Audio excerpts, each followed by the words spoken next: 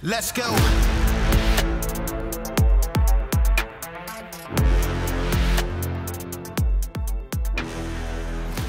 Welcome to Citizen. We got a very special guest today, Adam Haidary. Please introduce yourself and tell people who you are, what you do, a little bit of your background, so on.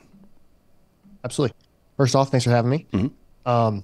My name is Adam Haidary. I'm a former law enforcement officer in South Carolina. Left law enforcement in 2020 to help better the profession.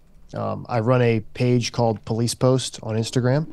I also own and founded two companies, Effective Fitness Training and Effective Fitness Combatives. And there we seek to train above the standard for law enforcement officers. As you've seen in the past couple years, particularly, law enforcement's kind of been under attack politically, as for some of their responses to certain situations. And so our job is to make sure they're getting the proper training in order to be more prepared for the job. And what is it? I guess if you were trying to diagnose the issue aside from the symptom itself, what would you say the root causes of the lack of training are? Well, you could always say budget. Budget is always one. But I would also say it's lack of understanding and education from leadership and the ability to want to change. Change is hard, and it takes time and effort as it pertains to like an agency, like a government entity, as you're probably very familiar with. Takes time, effort to change that. And sometimes people are just frankly lazy. They don't want to do so. So it's easier just to keep doing what you're doing than to actually affect change that is beneficial for the agency. So I would say leadership and budget probably are the two biggest role players in why things aren't changing as quickly as they could. Do you think there's I guess, let me see how to say this. Are there agencies out there that you're familiar with that are doing things the right way? Absolutely. Yeah. Could you give me some examples of those and what they're doing that other people aren't doing? Yeah. There are a few examples, mostly in states like Florida, Texas, even South Carolina, where they have, I would say, probably more conservative states, for lack of a better way to put it. And that's just because of I guess, their values and what they hold important to them, right? So, obviously, keeping criminals away and putting them away plays a role in society, right? And so, I'll give an example of one agency. You have an agency like Orange County Sheriff's Office in Florida does a very good job of implementing good training, good leadership. Obviously they have some leaders within that agency that probably aren't the best, but for the most part, the sheriff and things like that, the ones that actually can make decisions, hold their officers to a higher standard, which then allows them to have resources to do the job effectively. Do you know of any, just in case there's any LE listening right now, do you know of any like federal funding or any other kind of grants that are available to local police to reach out to companies like yours or Mike Glover or Tim Kennedy or somebody like that who provides, ancillary training? Yeah, there are a lot of bids and free training too as well, but things like FLETC, the Federal Law Enforcement Training Centers, they offer a lot of free training for law enforcement. Would I say it's good? I would say it's probably better than what they're getting at their agency. And usually FLETC does a good job of floating the bill, for room and board and things like that. Like your agency may need to pay you time off and give you time off in order for you to go attend training. But yeah, there are a lot of grants out there, especially if you're, around a body of water or a border state, Mexico or Canada, usually homeland. There are a lot of grants out there, especially K-9 grants, special operations grants. Like when I say special operations, I mean like K-9 and SWAT and specialized units. Yeah, so those super fine niche disciplines and units within law enforcement usually have a pretty good fundraising or budget or grant allotment. So why is it that this isn't being taken advantage of by a lot of places? Yeah, that goes back to leadership and being lazy. Mm. Frankly, putting in for bids requires work, Mm. and it requires follow-up emails, stats, data of your agency, why you should get this grant over another agency, things like that. So legislation does play a role in that as well. Friends on the board and things like that. They'll good old boy system Mm. definitely plays a role in that as well. Um, and again, a lot of agencies don't have the education to actually know how to do these things. They don't even know of the websites or the government agencies to even reach out to make that happen. Is there a list somewhere or some company that does awareness on this, or Yeah, how would the average, deputy sheriff somewhere figure any of this out? yeah. There's Google is a really good resource. There are a lot of 501s that do donate to law enforcement agencies, particularly more like gear, like vest Mm. and things like that. Not really so much training. That's probably where you're going to get more into the homeland type grants and things like that. Google's a great resource. I know at my agency we had someone whose their sole job was grants, was to go out there, and so maybe dedicating a particular person to deep dive into that world of grants and scholarships and all these other kinds of terms people are using for free money, basically. Um, go go and just really absorb yourself with all that information so that you can then access that money and then put it to use. I know a lot of these grants do require receipts of things that you buy. Like if it's a canine grant, they Mm. obviously want to see the canine or a cage for the vehicle or the training and the gear and things like that. So it's not just they give you money and they just cut you a check and you can go buy it on Sure, whatever yeah. you want. Yeah, there's always going to be some kind of compliance, I would imagine, Of course. involved there. Yeah, so it seems like there are more resources than we would expect. I know the federal government through a DHS program has been giving military style vehicles and hardware to police all over the country. I don't think that's really appropriate, frankly, but we had it and decided to fucking just give it to people because what else are we going to do with it? Oh, I guess we left 80 billion worth in Afghanistan for the Taliban, but Right. Yeah. yeah, I'm not sure how much I agree with like local police having armored MRAPs and shit like that. Just for I don't like the idea of the militarization of police. It doesn't seem like a good idea to me. Yeah. But I what are your thoughts on that as a former LE Sure. yourself?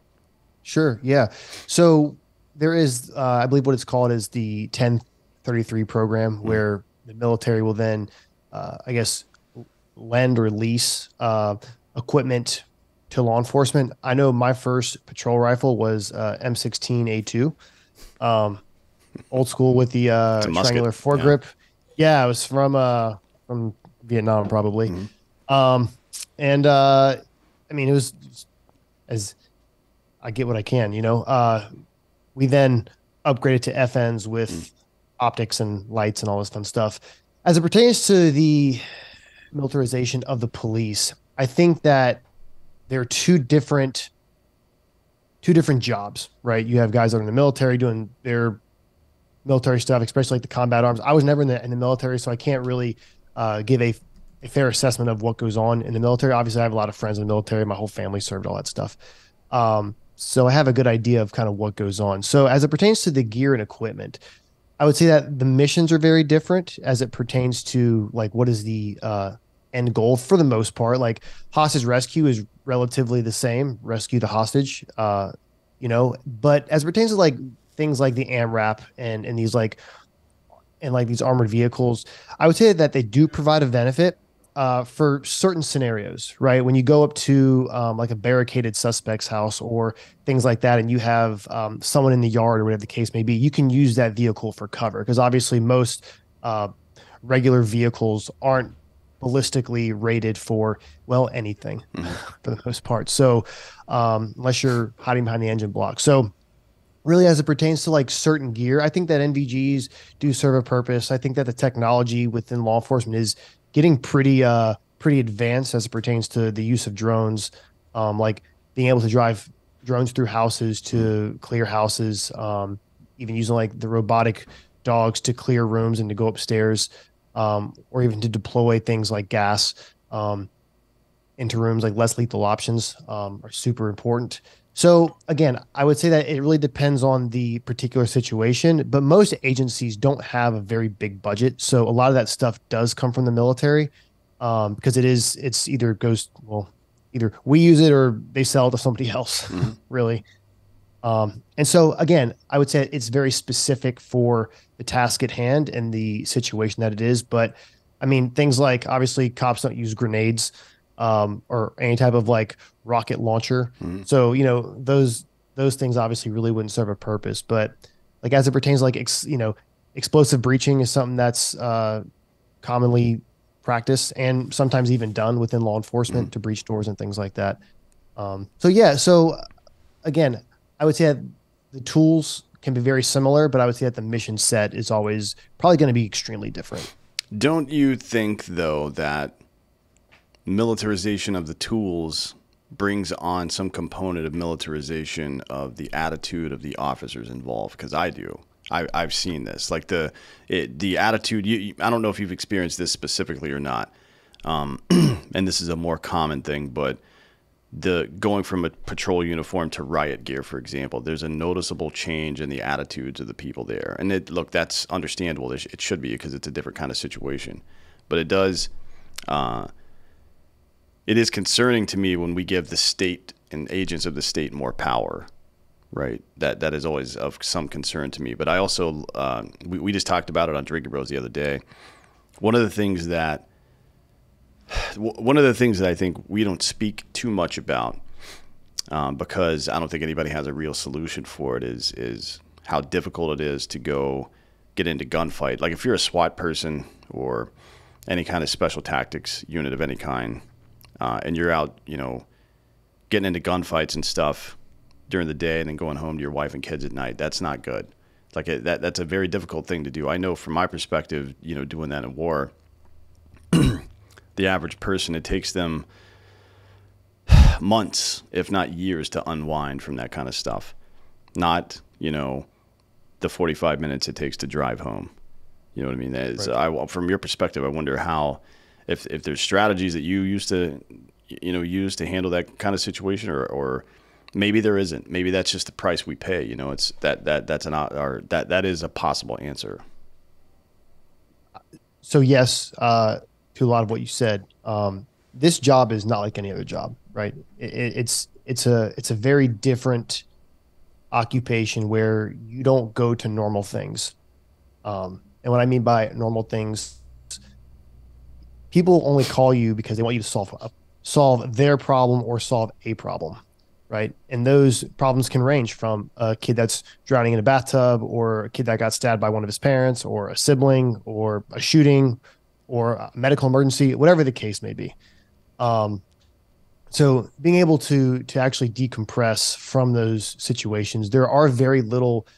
Now there again, there are about between 17 and 19,000 law enforcement agencies within this country, right? So I give that kind of brief gap because I'm not sure on the exact number, but it's somewhere within that, and about 700 to a million law enforcement Hmm. officers. Um, so some agencies do a better job of allowing their officers to have access to resources to help decompress and to help understand that what they see may affect them later on, and that the ability to become insensitive to certain things can also happen, right? And again, everybody has their own thing. Some guys can handle it very well, some guys can't. Some and it just goes on a case by case basis. But I think what's becoming a little more popular is asking for help, is asking for, if you realize that you are, your fuse has gotten shorter. Maybe you're at home life. Maybe you started drinking a little bit more than you should. Maybe maybe you can't sleep. Maybe your recovery's off. Maybe you stopped working out. Just these very common unhealthy habits, and bring attention to those, and then really seeking help. But it is becoming more and more accepted to go get help. However, there is the other side to that, where sometimes if you ask for help and your agency finds out, they can say you were unfit for duty, which I think is complete and utter bullshit. Mm. Uh, Personally, as someone who has talked to somebody, um, and it's just something that needs to be accepted without criticism and without affecting their ability to be able to do the job they want to do and also provide for their family. Yeah, I agree with that. I mean, it's this. We've had discussions about the special operations community as well, where to be effective, it's not a lot of there aren't a lot of people that can do that job Correct. right out of the gate, and to be effective, you have to be 100% in, and sometimes there's a price to pay for being 100% in on something like that, and usually that price is paid by your family, frankly. Agreed. And the question is, how do you mitigate some of that stuff? And I'm not sure what the answer is. I'm not sure that if you include the high stress of combat, the time away, the traumatic brain injury, I don't know that there's a way to reasonably deal with that. I think, and look, it's not, I don't want to have a defeatist attitude about it, but I think it might just be that we have to fucking eat it. You know what I mean? There's nothing we can really do about that. Yeah, I think there are things we can do to help mitigate some of those issues. Like, why are we working 12-hour shifts? We should probably be working 8-hour shifts. Obviously based on what we know about the human body and how and really how the body kind of decomposes after a certain amount of hours, like how our reaction time is slower, and things like that. Night shift, obviously, sucks. Fucking, it's literally the worst thing you can do for your body. Increases stress, cortisol, disease, increased risk of cancer, and just the list just goes on and on and on. And obviously, like, you can't work an 8 to 5 and be and be in law enforcement. And I went to Costa Rica one time, and actually there are some agencies in America where they're so short staffed where it's like, if anything after 7 p.m., call 911, we'll get somebody out to you as soon as we can. Yeah. It is what it is. But one thing that can help mitigate some of that stress is also higher level training and being prepared for certain situations, not being surprised by certain situations whenever you get there, and having those oh fuck, what do I do now moments. Those moments, obviously increase level of stress, and can then cause long-term effects afterwards, because it was a traumatic event, and everybody has their own definition of what a traumatic event is. But obviously, if you train at a high level, how you perceive that stress may not be as high as it would be if you weren't trained at all. Sure. Right. Yeah. So obviously being prepared for what the job entails obviously will help mitigate some of that stress. Again, just like you said, sometimes there are things you just got to eat it. I think that until there's a way I don't think it'll ever happen, to be honest. I mean, it's difficult. You would need 40%. You would need to be about 40% overstaffed, I think, to be able to rotate people in and out the way that it would be appropriate to do so. And when I say appropriate, I mean if somebody's involved in the gunfight thing, is not that as big a deal in my opinion, but close proximity to loud noise and explosions and shit like that, and toxic exposures are big things. They fuck your brain up real fast, and it in turn fucks up your ability to handle stress. It fucks up your hormones. There's all sorts of things that happens downstream of that, and it can be dealt with, but you got to fucking relax for 3 to 6 months. You know what I mean? Right. Like, you have to go to a brain clinic and let them do the things they do to people's brains to make it work again. And I'm not sure it's feasible to do that. I mean, from budget wise, and then finding the amount of qualified candidates to do it in the first place, seems like it would be a pretty steep uphill climb. And you mentioned the degradation of all sorts of things in the human body after a certain amount of time. After 19 hours, the human brain operates as if it is at 0.08 blood alcohol content, right? So that means Correct. After being awake for 19 consecutive hours, your brain operates as, in a way that we have all collectively decided you shouldn't be driving a car, right? So I'm not sure standing behind a gun is a good idea for that either, frankly. Right. And then from another perspective, society demands absolute perfection. Right. And so that's also another stressor there. So being absolutely perfect, and now we're having cops getting probably more hurt now than they have in the past, because they're more hesitant to do things, right? They're more hesitant to use necessary and reasonable force Mhm. because they don't want to make the news. They don't want to be, so that's also another stress in the back of their head is maybe I don't want to pull a trigger because I don't want to be, Mhm. I don't want my life to be over. But if I don't pull a trigger, maybe my life's gonna be over anyways. So that stress also is, and then of course you have your agency stress of fucking brass breathing down your back. Um, Also demanding absolute perfection, while you're being worked into the ground during that, 12-hour shift Mhm. plus sometimes, fortunately, depending on the call out. So Yeah, it's wild. And, we're starting to see just, I've always maintained, and this is true for military folk and first responders. I think the job is difficult. Nobody questions that. It takes a lot out of you, but it's doable. And I think you need a couple things. One, you need the support of your leadership, obviously, is a big, big deal. Like knowing people have your back. And I think the appreciation, as maybe petty as it sounds, the appreciation of the people you're serving is really important.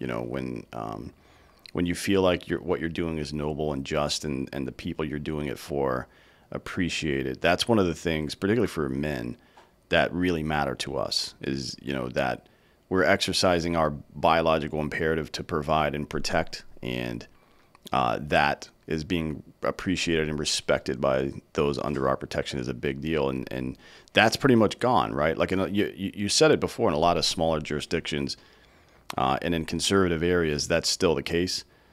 But for the most part, in big cities, it's just not anymore. We live in Austin, and things are deteriorating rapidly here. And it's a function of that attitude, I think. So right now, there are, as of February this year, there's 264 vacancies in the Austin Police Department, and 77 additional people are retiring this month, and 77 more next month, or 70 or so more next month. Basically means Austin carries about 1,600 officers. They have about 1,600 billets. So that means about 22% of their billets are unfilled. So it's a lot. so you're working with 78% force instead of what you would want is 110%, right? So you can rotate people in and out. They're at 78% now, and it's getting worse. People are mass retiring. They're moving to other jurisdictions and things like that. Look, I don't blame them. I wouldn't stay here either, frankly. But this is what I think it's societal decay, right? It's the inverse of broken window theory. When you treat things like shit, they go away.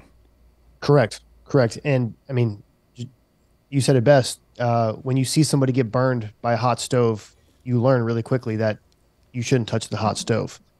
And so it, it's simply come down to leadership. And I usually don't get into politics. I'm not a big political guy. I'm a realist. That's honestly, that's ever a party. That's the party I would probably be in.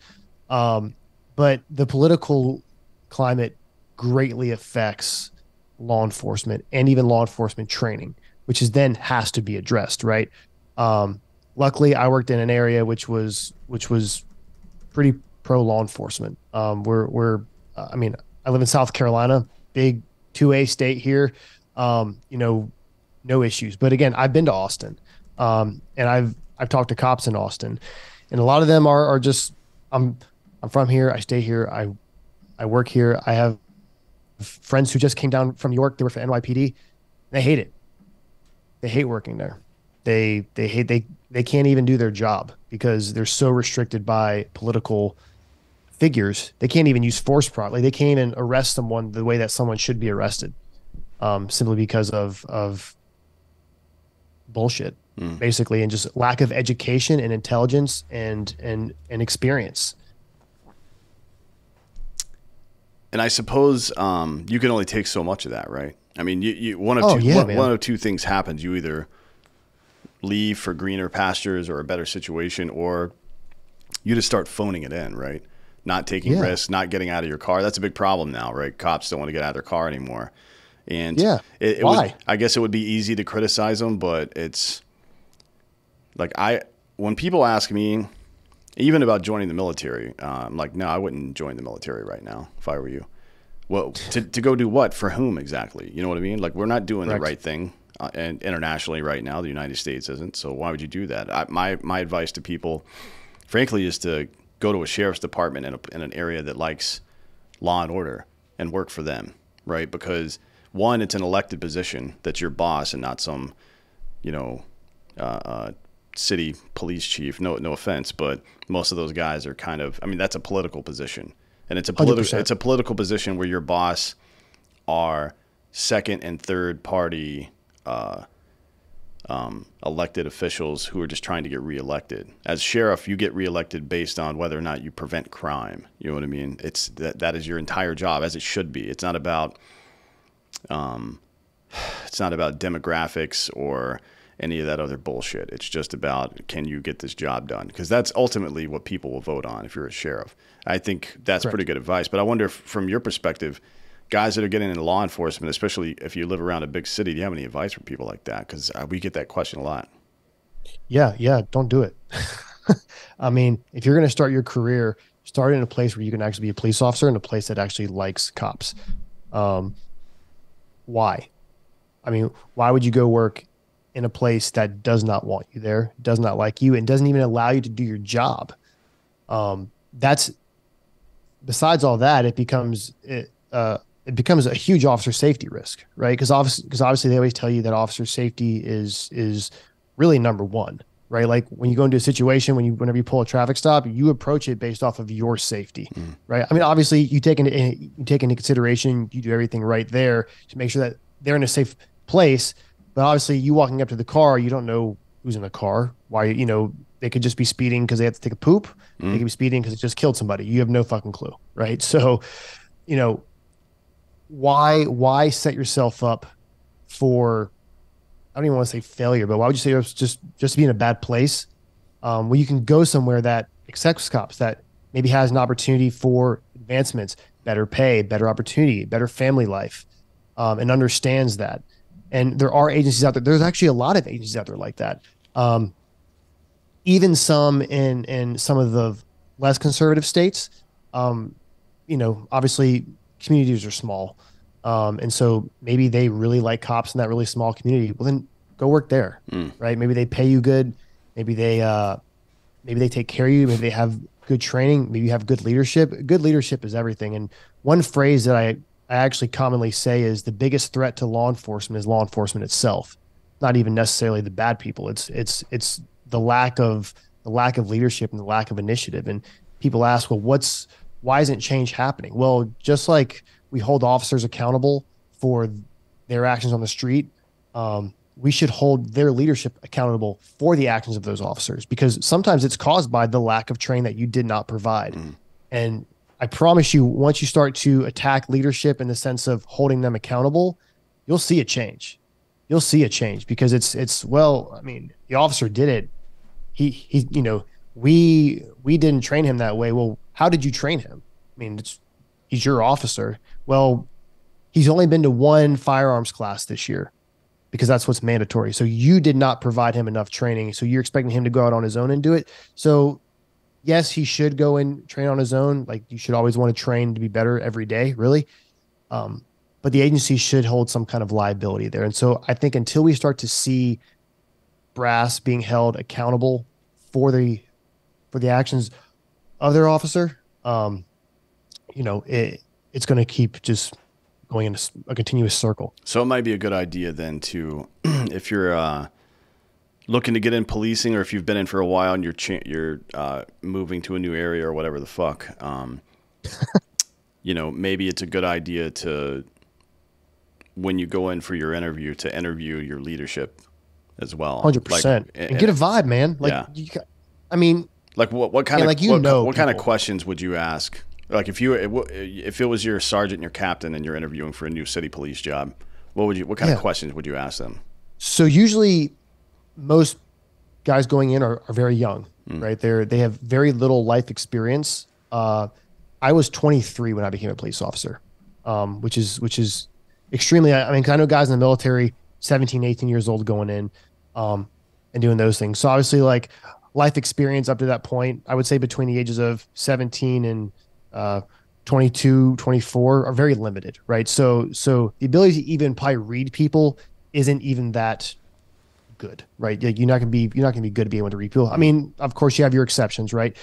If it were me, I wouldn't even ask leadership. I would probably go around and ask guys on the street. Go ask the patrol guys, go ask the sergeants, go ask the guys that have been there for 15, 20 years, go ask the guys that have been there for 2 years. How are you feeling? How are you liking this? What do you like about it? What don't you like about it? Are you leaving? you know? And if so, why? Or why have you stayed for 15 years? And, and you might get a plethora of, responses, but your job is to decipher and see which one is good for you and the best for you and your family. Mhm. Always take your family into consideration. And I think people sometimes, because the job can become your identity, just like in the military. Um, and that's not that's not a healthy mechanism. Sure, yeah. I mean, you definitely want a little separation of church and state there. For sure. It may be. Sometimes you can find this publicly, but I would look at retention rates. That's always a pretty good indicator of whether or not you're dealing with an organization that's good. You know what I mean? I would agree. High turnover rates in law enforcement in a specific agency. That's a really bad sign. What we call a red flag. Yeah. Cool. Well, that's good background on policing and stuff like that. I appreciate your input on all that stuff because I know a lot of people wonder about it. Tell us about police posts and what it is, what you do there. Yeah. So, police post has been around, been doing it for about a decade now. I started it when I first started becoming a police officer. A buddy and I were running it, and I started every time I would make a mistake, like a pretty dumb, like walking in front of a vehicle where the guy's passed out at a green light, and walking in front of a vehicle trying to, bash in his window. Mm. You know, don't do that. So I was like, let me just go ahead and post this on Instagram. I started doing that and started gaining a lot more traction. And then from there, I started posting training points, which I thought were very helpful. Sometimes they're very obvious training points, but they're things most people don't think about. So what we do is we break down body cam footage, situations, training, and help just to provide a resource and to make cops mentally aware of certain things. Because obviously staring at your phone, you're not getting much training in, but those mental reps may then, get integrated into your training, which will hopefully make you a better police officer. And then off of Police Post, that's where I developed the two other companies that I am currently running now. But with that being said, I am not the only one. I'm the guy that kind of started it, but I have 28 other people within the organizations. So it's a team of cops, military guys, and we have to have like our admin, our IT people, and things like that to kind of get things going. So yeah, we've been doing it for about a decade, and increasing the standard of policing has always been the objective. Yeah, I think it's a good idea. One, the comments section, the crowdsourcing, right, and having, so it gets a little wild sometimes, but having a decent debate between people who have a lot of experience is not the worst thing you can do, right? I mean, Agreed. And then there's a lot of people who are visual or kinesthetic learners who aren't going to understand a situation until they're either in it or they see somebody else in it. You know what I mean? Like literally see them in it, not a simulation or reading it from a textbook. You know what I mean? And I think, Correct. to be honest, amongst the type of people who get involved in policing, that's probably a plurality, if not a majority of people that need to learn that way, hands-on or some kind of visual expression. So yeah, I think it's a really good thing you guys do.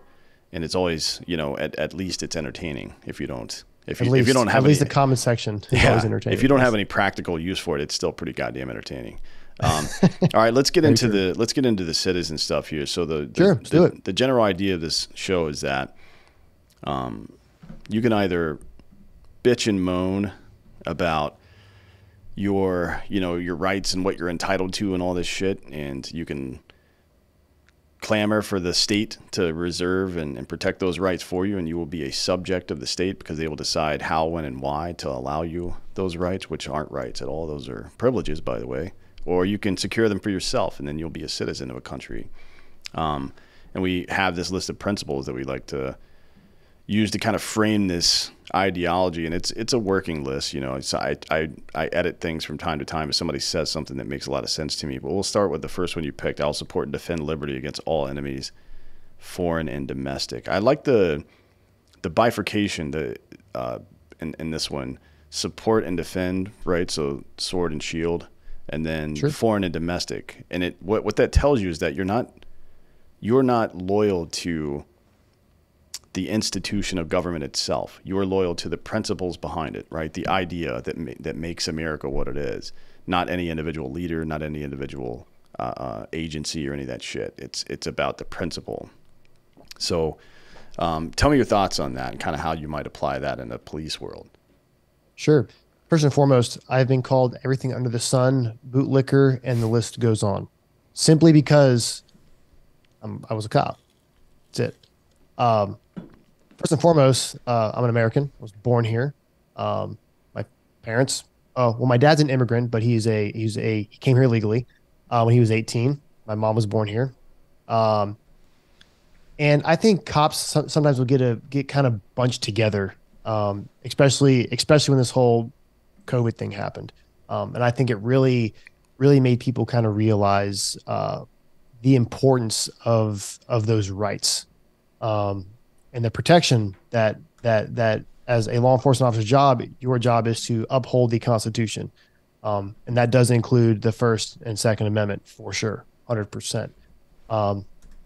And so, with that being said, I think that the ideal law enforcement officer's job is to, just like you said, is kind of that sword and shield, is to protect what it means to be an American, right? So the Constitution, the general wellness of all people, right, and the ability to provide that protection. So, with that being said, I think that is what law enforcement is. I think that whenever I saw it, I was like, well, that's why I became a cop, is to help protect this country and the people within it, and allow them to be free and allow them to be unharmed by the evil that does exist in this country. Because there are bad people in this country that want to do bad things to good people for sometimes no apparent reason. That's unfortunate, but that's why I think law enforcement exists. It's a very necessary profession. I think that it does exactly that, at least in my mind, and at least my approach to law enforcement and the people that I surround myself with, that is what we believe in. How do you, as a patrol officer, say no to an unlawful order? You know, because I guess like, how do you balance your oath? Sure. With the expectation of leadership that's often led by politics and not principles? You know what I mean? Agreed. Yes. So great question. You say no, and it is really that simple. There may be consequences to follow, and there obviously have been a few instances where law enforcement officers have been fired for not following orders and things like that. Now, I don't know the details of each case. I have heard about a few where there were some other underlying things there. Now, that may have been motivation to just go ahead and get them out of there. Sure. But most of the time, law enforcement officers aren't usually just like getting fired for saying no, they don't want to do something, right? I personally do not know a police officer that has enforced a mask mandate or has taken somebody's guns. I do not know, and I know a lot of cops. I know guys, local, state, federal level, not one. Now, I've known to take cops off of bad people, like cops' guns off of bad people, excuse me, violent felons and things like that. But, it's pretty easy to say no. Discretion is there for a reason. And that is one thing that was slowly being taken away from law enforcement, or not taken away, but slowly being pushed. Hey, you guys need to enforce these things. Well, is it a law? Is it a policy? And if it is a law, like for example, like the whole mask, I never wore a mask. Like I never did that. Unless I was taking my kid to the doctor's office and they asked, I'm not trying to fight with the doctor or whatever. My kids are sick or whatever. Sure. Different story there. And I'm also in a medical setting, so it's kind of a little bit different there. But for the most part, like grocery stores and shit, dude, like cops weren't wearing them here. Like I didn't really leave much. I keep my circle small for the most part. But saying no and understanding that you have that discretion to say no and stand up for what is right. Because that is, again, that goes back to your first point of that is what I think law enforcement is about, is to secure those freedoms for people, and that nobody's going to infringe on those freedoms. It's there. Aside from just general speaking, public safety, which is obviously important for a variety of reasons. I mean, it's a big part of economics. You know what I mean? Because For sure. people will invest more in their local area if they feel like they have some sense of ownership in it, and they have a broader sense of ownership in something when things are going well and things are safe. This is just Maslow's hierarchy of needs, right? Played out on a community level. It's how it works. But aside from that, sitting at the intersection of potential authoritarianism and the general public. I think it's why the elected sheriff in America is one of the most important political positions, if not the most important political position that exists at this point in history. But even at the city police level, because the thing about authoritarianism is it requires collaborators. Because typically speaking, authoritarianism comes from a very few, and it's exercised against the many, like the mob, the group, the community, whatever. And it can only happen if there are people amongst the many, amongst the mob, amongst the group, who are willing to do what I consider to be evil on behalf of the state or the authoritarian. And I'm not sure we empower police enough with that idea specifically. Like, your job isn't to protect the state from the people. It's not to protect the city or the mayor from the people. It is to protect the goddamn people from from everything, right? I mean, that's the job. So, I wonder when you went through. Certainly, they don't talk about that in post, right? I mean, that probably doesn't come up. But like policing theory, how much of that is drilled into the head of a young patrol officer? Because that might be the person that it most applies to, frankly. Yeah, I would say none. I would say, again, I can't speak for all academies. I can only speak for the one that I attended, which was 12 weeks long, and I learned basically nothing. Arrest powers and shit like that. But I mean, yeah, you learn your laws. You go to the range, you shoot some bullets, you learn how to drive, you learn how to stop correctly and make sharp turns. You learn. I learned DT that doesn't fucking work at all.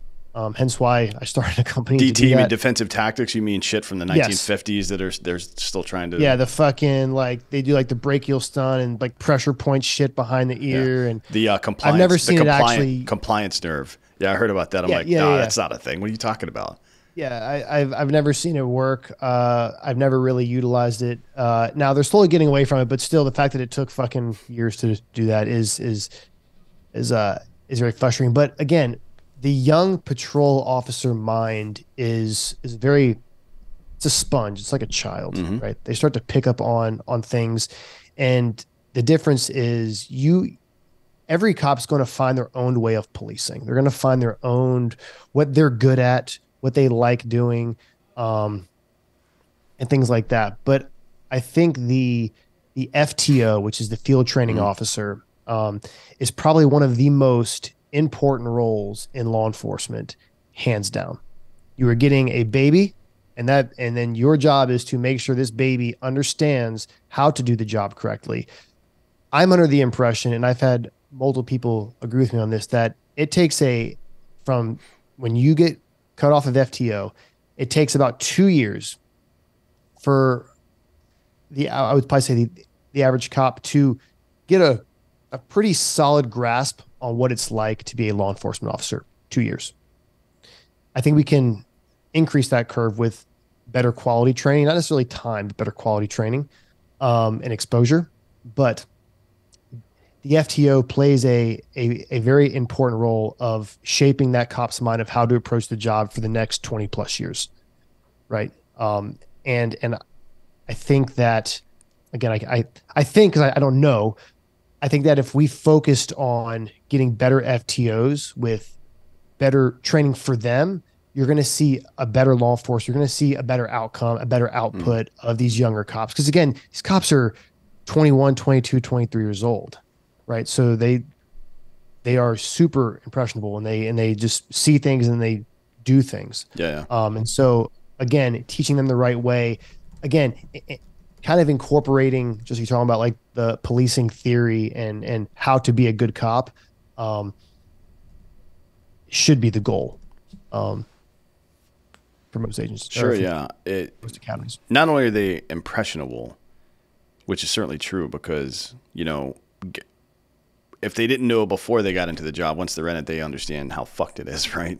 So they're looking just like anybody else, whether it's a young athlete or a fucking private in the military, they're looking for somebody to show them and not tell them what to do typically, right? Just like a 6-year-old.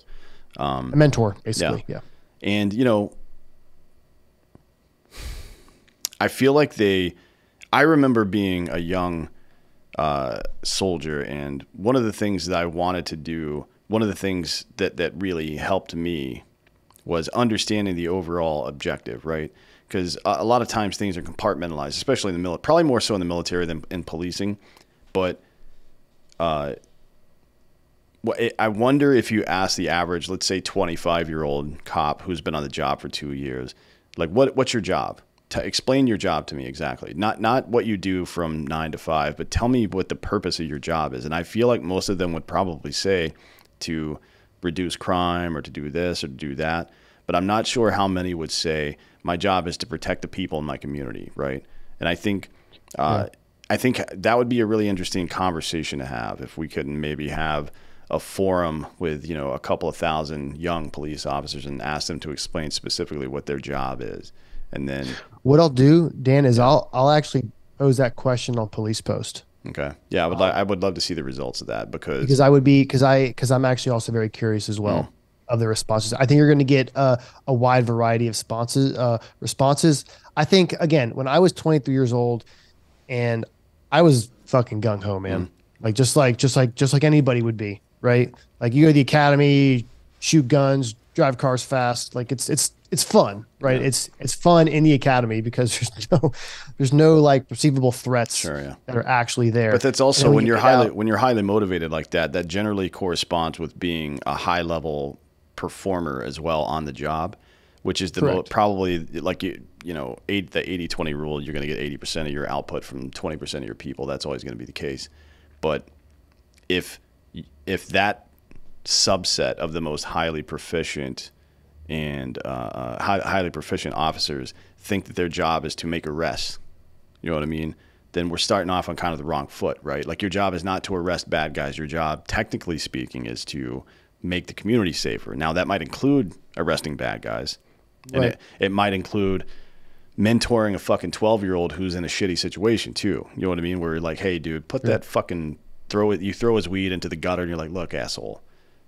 Like, at least fucking be smarter about what you're doing. Jesus Christ. See, and let me tell you something about throwing out things. The body cams, although that's done away with discretion, right? Body cams. It's kind of fucked. It makes it very hard to do what you just said. And I'll probably leave it at that. Like it makes it hard to do the right thing. Because again, your job is not to fuck up some teenager's college dream, scholarship, anything like that. That is not what you're supposed to do. I worked in the community that I was raised in, so I knew where a lot did you grow of up? I'm from Greenville, actually. Charleston, South Carolina. Okay. Charleston, South Carolina. Yeah. So relatively popular city in South Carolina. And I know a lot of people here. I was a police officer here, right? So I came across my brother, who is 7 years younger, came across his friends underage drinking all the fucking time on the boat, on the whatever the case may be. Like you give them a lesson, you keep them safe, and if you're going to use, if you're going to arrest somebody, like have it mean something. Sure. Right. Like that's kind of how I was like, one, I don't want to do bullshit paperwork. Fuck paperwork. That shit sucks. Right. Like it'll turn that 12-hour shift into a 15-hour shift real fast. No right? shit. Like so some cops like, oh my God, I drove past this cop and I was going 20 over. He didn't even pull me over. Yeah. Cause he's probably trying to go the fuck home. Yeah. like he's probably trying to go home to his wife and kids. Right. So, cops are people too. And I keep trying to tell people that oh, cops need this, well, cops are people from society. They're not made in a fucking farm. Like they're not made in a lab. They're just normal people that sometimes sometimes take shape of someone who should not be a police Sure. officer. Yeah. And that's unfortunate. It is. Yeah. Yeah. And that's why I'm so keen on the understanding the underlying principles of policing in general, right? Because if you ask someone as a young cop, like, what's your job? And they say, my job is to get bad guys off the street. My job is to make arrests. My job is to do this. It's like, okay, that can come. So if you're out there looking for people to arrest, then everybody starts to look like someone you might want to arrest. You know what I mean? And look, Exactly. being a vigilant and being aware and having good situational awareness is a very good thing in any profession, no matter what you're doing. But if we can reduce that to the actual purpose of policing, which is to say, my job is to make my community safer. So any action I take should be in support of that principle. Is arresting a 12-year-old who's smoking weed or a fucking 19-year-old who's drinking beer in a fucking parking lot somewhere, did I make my community safer? The answer might be yes. It could be, right? But if it's not, you shouldn't take that action, right? That's why we develop mission statements, even in business. Like our job, when we developed our mission statement at Black Rifle when I was the VP of marketing there, the mission statement we developed was we provide coffee and content and culture to people who love America. That was our mission statement. So if whatever action we were going to take didn't fit into that, we didn't take that action. And that's kind of it's true north for you, right? That's your guide stone. That's how you operate. So I'll be super curious to see how that goes on police posts. I really want to see that and see what the results of that are. I would definitely ask that question because I'm also curious myself. Because again, I think we're going to get a wide variety of similar. It's going to sound weird, like of similar category answers. Sure, yeah. Arrest bad guys, whatever the case. And there's people that just want to wear the fucking uniform. They don't. It's fucking Halloween for them. And that's unfortunate. That's true. Again, the whole TikTok cops and all this other bullshit. That nothing infuriates me more than seeing somebody dancing on fucking duty.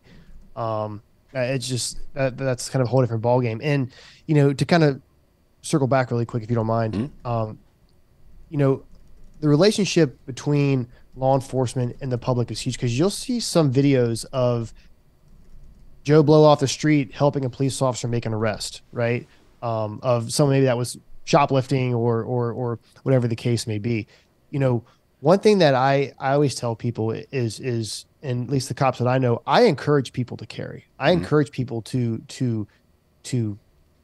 be prepared because cops may not be there the second you need them, right? The average response time is minutes, right? And sometimes in the double digits in some areas, right? So, being able to respond and being supportive of law enforcement. There was multiple videos, countless videos that I've posted where, the general public has hopped in to help a law enforcement officer who's either struggling to make an arrest or whatever the case may be. Now, as a law enforcement officer, I'm like, we try not to use the public's help simply because of liability and God forbid something were to happen to them. You should be capable to handle a situation yourself for the most part. Obviously there's those crazy fucking, like with a fucking airplane crash in the street, you might need help or something like that. Yeah. It should have happened in California, but but that relationship is really important because the general public has saved police officers' lives in the past, and I'm sure it's going to continue to happen in the future. So that's why you should be nice and be respectful and understand that the public, just like you said, we are there for the public. So. Yeah, I mean, if you consider yourself a member of the public, which I think that's a big problem. So there's an old quote from this show called Battlestar Galactica. I don't know if you're not a nerd, you probably won't know what it is. I know the show. I don't know much about the show, but I have heard Battlestar Galactica. So there was just conflict going on where they ended up having to use Marines as police, and the commander says there's a reason you separate military and police. One fights the enemies of the state, the other serves and protects the people. when the military becomes both, the enemies of the state tend to become the people, right? And I think that's why I ask questions like that, because I want young police officers to understand that their role is not to protect the institution of the city they're in, or the mayor, or the city council, or the state, or the federal government. Their job is to protect the people, even if it means protecting them from the mayor or the state or the federal government, right? That's your fucking job. So Correct. I think it's a good conversation to have for young kids, and it especially it kind of refocuses the way you think about what your job is. You know what I mean? It's like what we were just talking about, seeing yourself as an us versus them situation. You don't want to find yourself in that situation as a police officer. That's you. Your leadership has failed you if you're in that position. You know what I mean? Yes. If you think that way. So the next, it kind of goes into the next principle. I'll do something every day to help my country. My countrymen are all men. This is one I like to focus on specifically because it kind of puts your brain in a bolo to find people to help. You know what I mean? Whether it's picking up some garbage off the street or holding the door for somebody, it doesn't have to be major shit, but you put yourself in a position where I'm going to help somebody today. I'm going to do something to help somebody today. And the aggregate of that effort with a plurality or majority of people doing that, problems that we have start to go away, right? And the people who prey on those problems, whether it be criminals or the state who tries to use authoritarianism to stop those problems, both of those people go away as well, and we live more free lives collectively. That's why I like this principle. Yeah. Again, reason why I thought that was, again, there were three that really stood out. That's kind of why I kind of do what I do. And that was kind of my mission behind it, was to be able to provide something, because I know that law enforcement's not going anywhere. It's a very, just like you said, it's a necessity of this country. It does keep law and order, which is very important in this country. And to be able to provide something to make them better, which will then in turn, affect society in a positive manner. Again, leave my print before I go, right? And that's kind of what I do. Like I'm a mission-driven person, and I run mission-driven companies, right? And the mission's always first. And that's just like you said. You just said mission statement. And I was like, that's exactly what we drive. Those in our core values are something that's what we hire and fire on. That's what we. That is everything in this company. So that is kind of why, me as a person taking that into business and now using that to help better the community, and then obviously continue to give back. Obviously, because once you build something, you should be able to give back regardless. And we do that as well through multiple venues and multiple avenues as well. So, that's it is change the culture. And that's kind of a phrase in law enforcement that's kind of being used as like, we're here to change a culture, because the culture it's fucked for the most part, with poor leadership and poor training. And the job is to change that. That is our mission. If you change that, you will see a drastic change in law enforcement, which in turns will affect how society views law enforcement. Now, that may take years, and it's going to take years because it takes, something like George Floyd to basically just all cops are bad again, right? It just takes one incident like that. Now, all cops are bad. They're all racist, and whatever label you want to put on it, which a rational human being knows that that's not true, right? So again, to kind of go back to your point is the job is the mission, and that is to change the culture. Yeah, monoliths, generally speaking, that is to say, applying a single adjective to an entire group of people, right? Like all cops are bad or whatever, typically are defeated by personal relationships. There's an old adage, it's hard to hate up close, right? Sure. It's the reason that marriage equality is now the law of the land, and nobody really cares about it anymore, because sometime in the late 90s, early 2000s, people started just openly admitting they were gay. And they're like, oh, my cousin's gay. Cool. I don't care about that. No one fucking cares about this stupid shit anymore. But yeah, you're not going to hate somebody you grew up with just because they have some kind of fucking harmless, divergent fucking trait. It doesn't make any sense. So this is where community policing comes in for me. When you talk about changing police culture, that's what it means to me. It means that the men and women inside of your community, your jurisdiction, wherever it happens to be, your patrol area, know your first name, then they don't think all cops are shit anymore. You know what I mean?